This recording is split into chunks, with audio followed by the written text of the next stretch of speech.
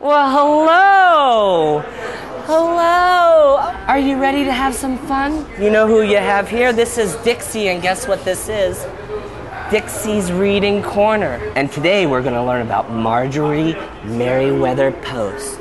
I'm going to fill your face with a lot of knowledge.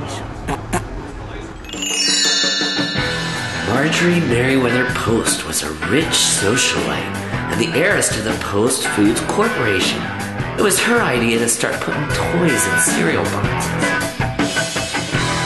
In 1965, The Who released their first album, and Marjorie was instantly hooked. This story sucks! This story what? This story what? Really? Really? Really? So anyways, later that year, Marjorie ran into Columbia developer James Rouse at a party. They made a bet to see who could bong the most beers.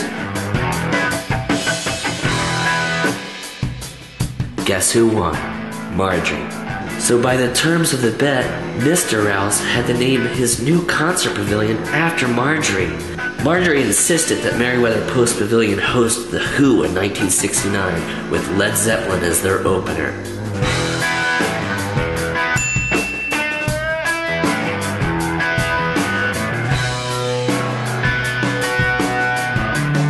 Although Marjorie was pronounced dead shortly after the show, she still gives the bands hardwood, the same hardwood that's been on that stage for 40 years.